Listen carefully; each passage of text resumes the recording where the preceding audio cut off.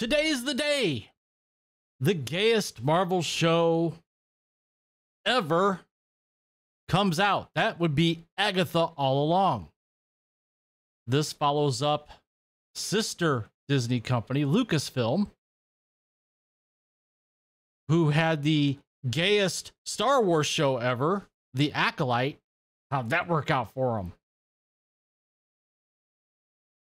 So, some reviews have leaked. In fact, I'm going to read a few of them here. Now, these are not showing up on Rotten Tomatoes yet. According to Rotten Tomatoes, there are no critics' reviews yet.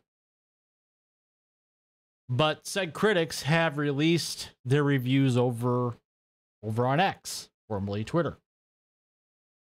And gotta say, you know, these are the same people that refuse to review Am I Racist? So I'm just going to say it. If you're a critic and you haven't reviewed Am I Racist because it doesn't fit your politics, but you reviewed Agatha All Along because it fit your politics, you've lost all credibility. I'm just going to put it out there. You can agree with me. You can disagree with me in the comment section down below. But I'm just going to put it out there. I mean, Marvel is following the same playbook as Lucasfilm with the promotion of this show. Who's the audience for this show? Well, the audience is a very, very, very small one. We're talking about the LGBTQ community.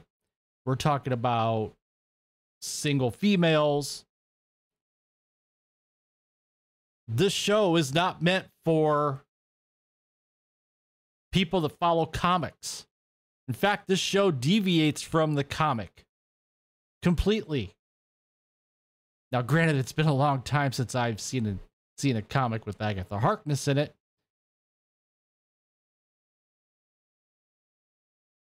But this show should be not a Marvel show. It should be a Disney show, quite honestly. Now, for those of you that might be tuning into this show tonight as it premieres for the first time, you're going to have to go back and watch WandaVision before you watch Agatha Harkness, because the two are tied together. So you have a little bit of homework to do to catch up with what's going on with Agatha All Along. So here we go. From the Daily Mail, Disney Plus fans go wild for best Marvel TV show ever produced. So it's better than Daredevil? Really? I mean, those of us that watch Daredevil on Netflix? No. Daredevil was dark, it was gritty, it stayed true to the source material. No. Now, me, I was also a fan of Jessica Jones, Luke Cage, The Punisher, all on Netflix. I thought all the Netflix Marvel shows were awesome. This isn't going to be anywhere near being the best Marvel TV show ever produced. Branding the first 4 episodes perfect as rave reviews roll in. Now they're saying this is fan reviews. These aren't fan reviews. These are critic reviews. Critics all across the country were given the first 4 episodes of the 9-episode season, which debuts on Disney Plus September 18th, tonight, with the first 2 episodes, then weekly episodes up until October the 30th, just before Halloween. Overwhelming majority of critics who released the reactions on X, formerly Twitter, on Monday evening were quite positive. And again, this show is a continuation from WandaVision. It takes place after WandaVision. So if you want to get up to speed, got to go watch WandaVision. Vision.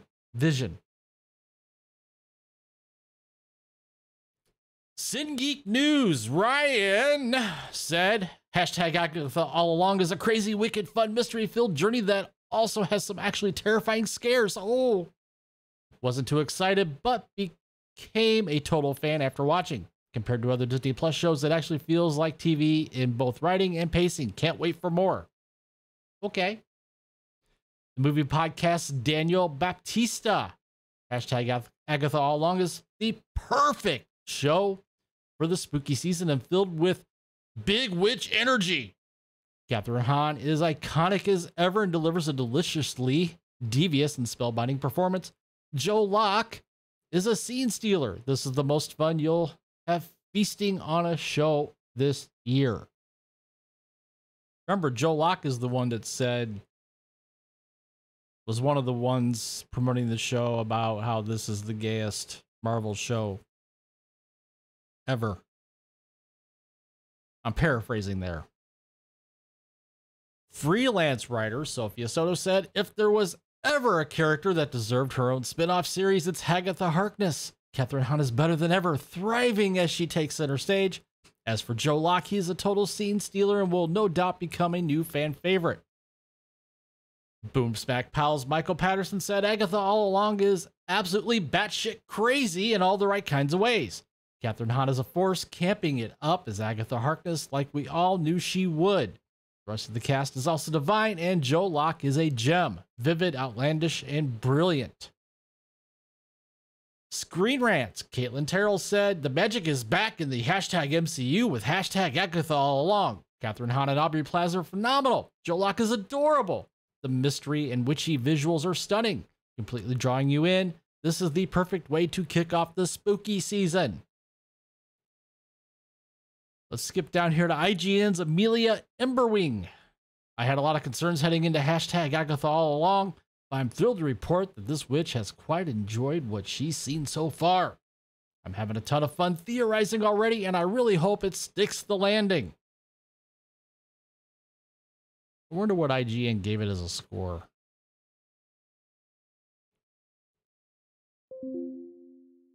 So there you have a sampling of the critics and what they're saying. Now let's go over to Rotten Tomatoes. In fact, Cosmic Book News, Matt McGloin put out an article talking about the Rotten Tomatoes score for Agatha. At the time of the article, it was at 71%. Right now, it's sitting at 74% over on the popcorn meter.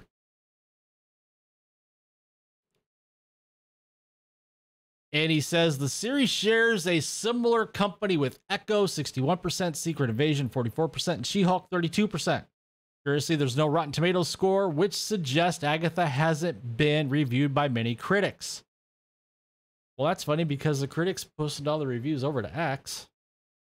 They're not up on Rotten Tomatoes yet. The possibility suggests critics didn't bother reviewing the series because it's not worth their time. Well, that could be said of Am I Racist? Currently in theaters. As they aren't getting enough clicks on articles. This also suggests that, like previous MCU shows on Disney Plus, Agatha may suffer from poor viewership ratings. Now, I'm going to go out on a limb here. If history serves, and we learn from history, the marketing campaign for The Acolyte as the gayest Star Wars, and the marketing campaign for Agatha All Along as the gayest Marvel show, one could surmise that, yeah, this isn't going to get very good viewership. I mean, look at previous Marvel shows that weren't called the gayest Marvel show ever. She-Hulk, bad. Secret Wars, bad. Echo, bad. None of these shows got very good viewership. So I could be pleasantly surprised. I could be pleasantly shocked. Agatha may do well, but I don't think so. Worth a mention is that Agatha seems to be part of a previous regime at Marvel TV responsible for the MCU failing on the streaming service, which has in part led to a $4 billion loss for Disney. Following the massive failure of Secret Invasion, Kevin Feige has retooled its Marvel Television division, as we first said. That includes Daredevil Born Again. As for some reason, just prior to today's premiere of the show, the actors in all the trades glorified how gay Agatha is, and it's said that Marvel's gayest show ever. As fans on social media have noted, who cares? That's right, who cares? Fans just want to know what the show is about and if it's any good. Exactly. We want to know what the show's about. What's the story?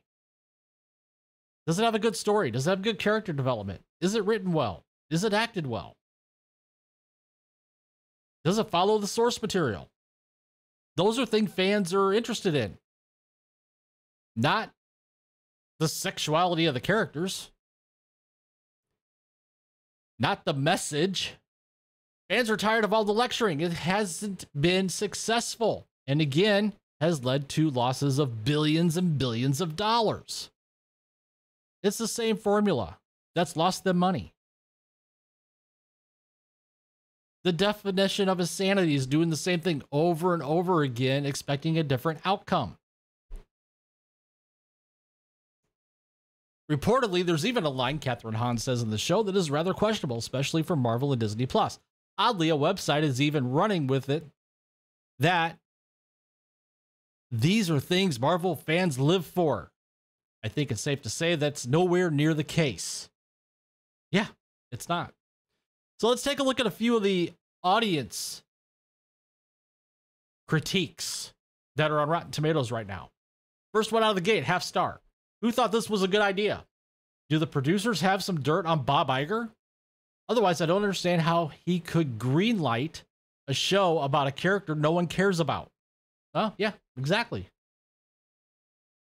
Next one's a 5-star review. You can already tell this will be a fun show. Okay, great. Half-star review. Okay, so I wouldn't have chosen to watch this, but I lost a bet. Way worse than I imagined. Dialogue is pure cringe, and the acting is below community theater level. This show is for boomer white females who drink box wine and dudes with no upper body strength that wear Crocs unironically. Just when you think D+ can't sink any lower, they outdo themselves again. Next one, half star. It's a copy of WandaVision, which only copied the format of iconic series. There's nothing new about it, and the plot is too slow. Next one, half star. I really know now I didn't need this bad effects AI that those gotcha hippity stuff. Let's see what they will do, but bet it's going to burn more into the ground, as it deserves. It was a waste of my time fully, but you have to watch this to have a meaning. Gotta say, love. Hey, Maui, work on your grammatical errors there. That was hard to read. 1 star, terrible, just terrible. Terrible. 5 stars. It's so good, can't wait to see the next episode. Another 5 star. Absolutely love this show so far. Perfect for Halloween, and it is a celebration of all things witches. Loving the whole cast and the WandaVision-like mystery that it's set up. The chemistry between Catherine Hahn and Aubrey Plaza is insane, and Joe Locke is definitely a standout. Great series, great sequel, loved it. It's not really a sequel, but okay. There was one in here that caught my eye as I was going through these.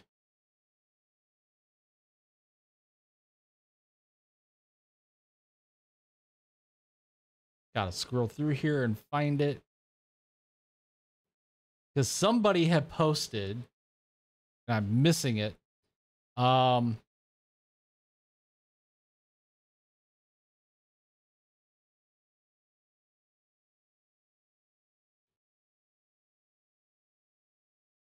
There it is.